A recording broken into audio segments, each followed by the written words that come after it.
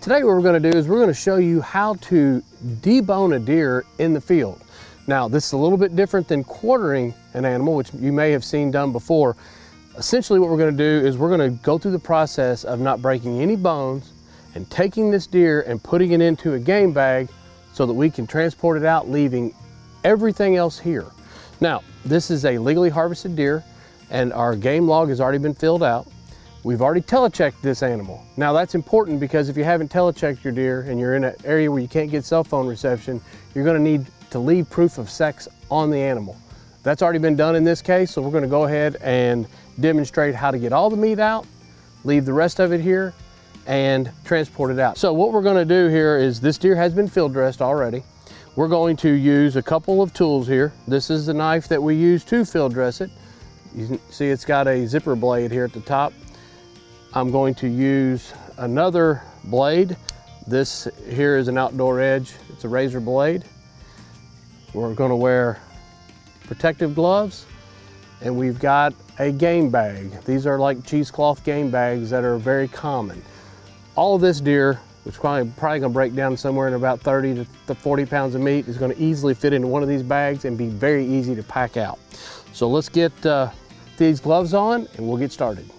Now the first thing I'm going to do is I'm going to start here on the back, right where the neck hits into the shoulder, and I'm going to make an incision all the way down this deer, pull this hide back and remove the back straps. And at that point in time, once I pull this hide back, I'll be able to expose not only the front shoulder but the back hams, and I will come back and start taking off those chunks of meat on both the front and the back. But first thing, make a cut right through here and start pulling this hide back to expose the meat that we're going to be processing today.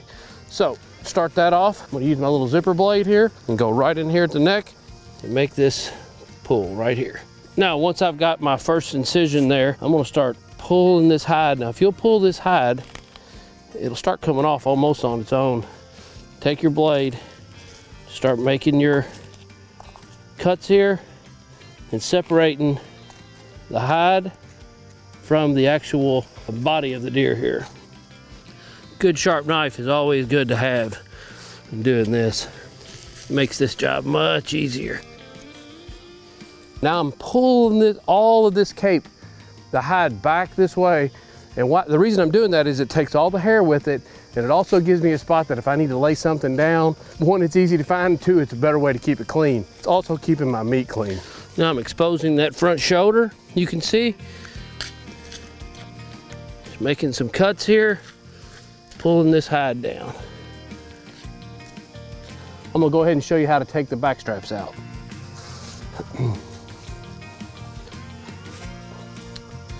Now the back straps lay right along the spinal cord from the front shoulder all the way down to the beginning of the back hams. So we're literally going from here to about here, and that's where they're at. The easiest way to get them out is to go right in by the spinal cord, right beside the back hams, close as you can get, and start making your cut, close as you can get to that spinal cord, right up through here like this. So what I've done here is I've literally went right down the edge of that spine on this one side and exposed this back strap right here. Now, once I get there, I can feel that big old tubular back strap of meat right there. I'm going to come down here right at the back ham, right where this piece of meat runs into the back ham right here. I'm going to make a cut. There's a couple different ways you can do this. You can start here and start working it around till you get to the top of the rib cage, or you can find the top of the rib cage, which is right here, and work it this way. But once you start getting it out, it's very circular shape. You'll be able to get your hand on it and start pulling it out and just kind of make some feathering cuts, take it right out.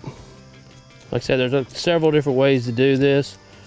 Honestly, I usually do this while the deer is hanging. Makes it a little bit easier, but this is how to debone in the field.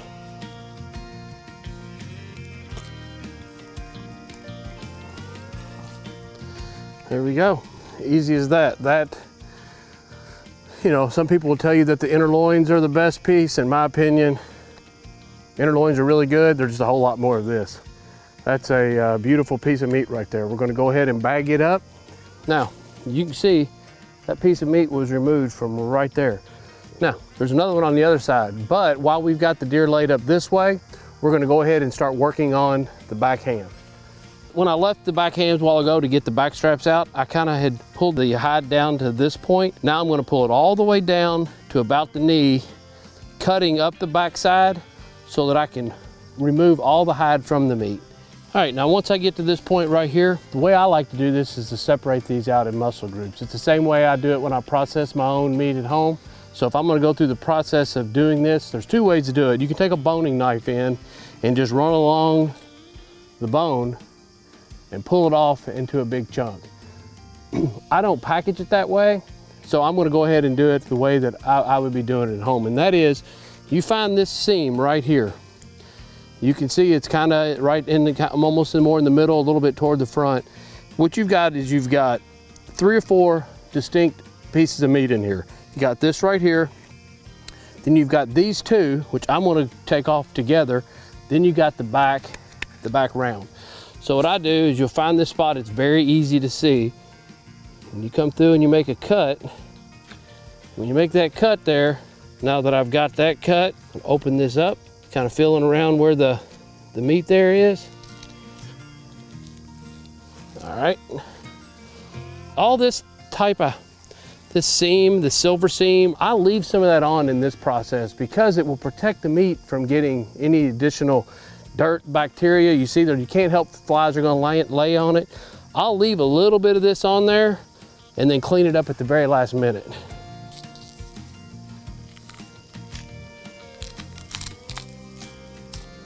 Now, I take this, you see there's another seam right here.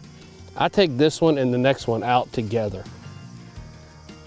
Now, once you get to this area, there's a bone that comes off right by the tail and it moves like a Y. So you have to be able to trace around that bone, and right here, I'll show you, I'll make this cut. It lays right here. See that bone? I'm tracing around that bone. Once I've got that where I can get my fingers in there, I'll put a light pull, make some cuts with the knife, and this piece ought to come out pretty easily. This is much easier if you've got another set of hands. Let's get this cleaned up a little bit. Now that is that big muscle group right there. It's actually 2 different muscles. You can see 1 and 2. This is great for a whole lot of applications. You can grind it. You can use this for burger, sausage. You can cut steaks out of this. There's a whole lot of different things you can do. Now, it doesn't look very great now, but I'm gonna get this cleaned up when I get home. I wouldn't wash it a whole lot because there could be some bacteria on that, and you could introduce the bacteria onto more areas of the meat. Take it just like this, get home and get a real sharp knife, and you can take this stuff right off, and it'll just leave an absolute beautiful cut of meat. Let's get this bagged. Now, once you get that big piece off, you can see this hip bone right here, plain as day. See that? That's what that is, that's the hip bone. So what we wanna do now, we wanna come in and make a cut and trace right along that leg bone right there. You can feel it, it's very easy to feel and find. See that bone? That femur bone that goes down here? I've just made a cut and I'm just taking this meat right off of that bone. Watch your fingers when you're doing this.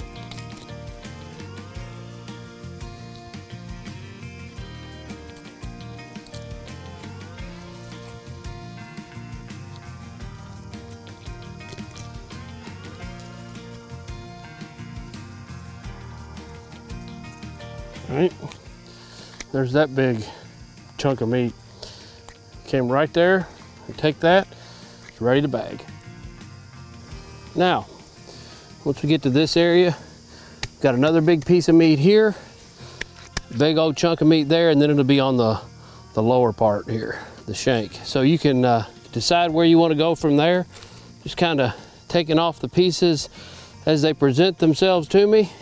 I think right now I'm going to get this back part of this ham here. So right here you can see is where my tenderloins ended right here. I'm just getting this chunk of meat right here at the top of the back ham. Right here is the hip bone again. We're going to come in around that hip bone, make a cut.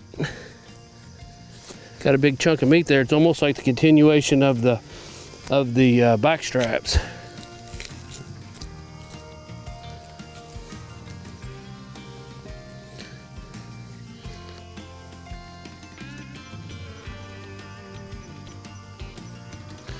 There you go.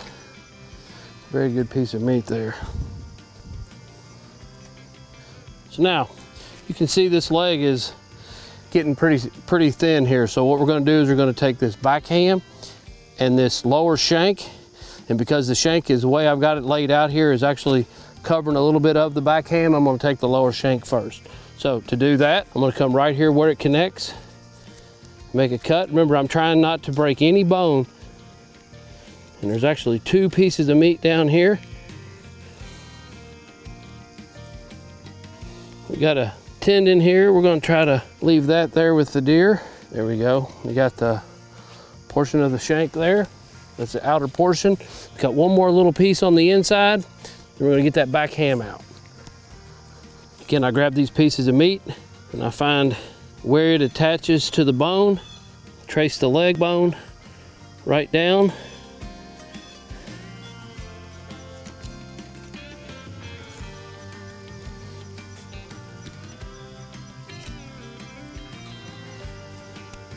All right, we've got those out. Bottom is pretty much done. Now we're going to come up here and we're going to start getting this back ham off. I'm going to separate it from the femur right here and work this back ham off. And then I'm going to go on the other side. There's a lot of different ways people do this. We're trying to showcase a way here that we're not breaking any bone. A lot of times you'll see people come in and make a cut and separate this all out. Like I say, we're trying to do this today, breaking no bones. All right, so now I'm just working this knife in and around the pelvis, making the cuts, separating the meat from the hide and the pelvis bone.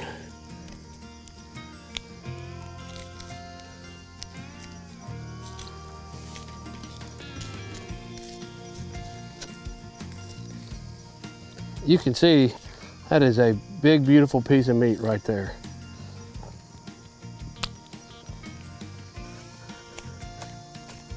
So, right here by this hip, these are the inner loin. So we went in here, made a cut right here, and you can see right here are the inner loins. While we're here, we're gonna go ahead and take these out. That's this side, inner loin, and we flip the deer over, we'll get the other sides. So we've kind of finished up the back straps, all the back hams, the inner loin, and now we're going to start working on the front shoulder. Once we get the front shoulder meat out, we'll take some meat from the neck, and essentially the process is half done. It's exactly the same on the other side. So let's go over here now and locate this shoulder. Now, a lot of different ways I've seen people do this. What I like to do is locate that shoulder. The interesting thing about a deer's front shoulder is that really there's no bones attached. You can come in and find that front shoulder blade and literally kind of carve around it, and it will come completely off, separated.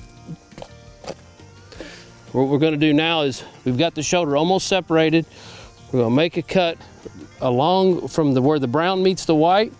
We're going to make a cut right here and cut up through here to the elbow. And now once we get there, we're going to take it on up. Once we get that done, we're going to pull the hide back. May need a knife to do some of this. Here we go.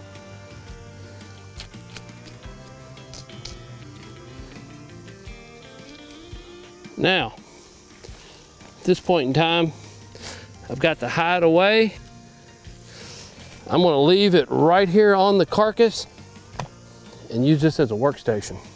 Now I'm going to try to separate this out in muscle groups again. You can see that bone comes right through here as part of the shoulder blade. I'm going to make a cut right here. Once I get that in, I'm going to start peeling that meat right off. What I'm doing here is I'm working along that shoulder blade right there. I'm just kind of almost filleting it off there. It's very similar to the back. I'm just trying to separate these out in the biggest muscle groups that I can get. Now this part's going to take some cleanup. When you get into the kitchen, you got all this connective tissue. I will get this in and clean it up exactly as I want it when I get back into the kitchen on a table. That is the majority of the meat right there on this front shoulder. Now you see I still have some here, and I've got a little bit down here, but that is the big portion of it. So let's get this bagged. So now we've got our shoulder that's separated. We've got the big part on the outside of the shoulder blade. We're going to come in on this side of the shoulder blade, make another cut up through there. These are really good for grinding for burger, or doing jerky or sausage. This is perfect cuts of meat for that. So we had the piece of shoulder meat that was on the back side, a little bit bigger piece of shoulder meat come off of the front side. We're going to lay that right there. We've got a little bit down here. We're going to get that off by locating the bone and making a cut right down there to it. Now this particular piece of meat right here is a lot of individual little muscle groups in there. It's kind of stringy. Again, it's good to be ground, or you can cut it into stuff for jerky. So I'm not going to sit here and try to separate this out in individual muscle segments in the field. All I'm trying to do is to get this piece of meat off so that it can be used, leaving all the bone behind. All right. Essentially our front shoulder is now picked pretty clean. We're done there. So now the last piece of meat that we're going to get out is going to be the neck meat. You kind of see where the neck meat lays. It kind of ends right in this area here. So what we want to do is to go in right inside where we took that piece of meat off of the shoulder. We're going to go in, go right down to the spine here, make that cut. And you can see it's just a big sheet of meat that kind of starts right under the shoulder blade. It works its way up here in and around the neck.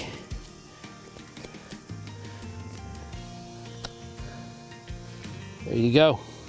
That is the neck meat. Now, it looks like there's some meat here. We're right on top of the spinal column. Very, very, very, very little bits of meat there. I'm not going to take a chance on any of that because remember, we're doing this, we're deboning a deer to try to avoid any contamination with any of the bones or the spinal column. So we're going to leave that right there. We'll bag this up. So essentially that's exactly half of the process. To recap, we came in, we made a cut along the back, we removed the back straps. We took those out, we came in, we found a seam, made a slice on the back ham, took that out, separated that out in muscle groups. Came down and removed the lower shank, went in, took out the inner loins, then we moved to the front, made a cut there where the shoulder blade is, removed the back part out, came and did the exact same thing on the front, went down and got the lower shank, removed the front leg bone, went in and removed the neck meat. Now, the other side is exactly the same. So that's exactly what you want to do. When you get done here, you're going to have all of your meat completely deboned in a bag and ready to go. If you're someone who's used to taking your complete deer out at home and doing this, then you've got to deal with how you're going to discard the waste. This is a great way to do that. If you're someone who's used to quartering the meat, you might want to give this a try as well. Once you get this done, you got very little bones or nothing to handle after that. And if you're in an area that's a CWD surveillance zone, to move that deer out of that CWD surveillance zone, this is now required. So give it a try. Make sure you take the right tools and be prepared. It's not that bad.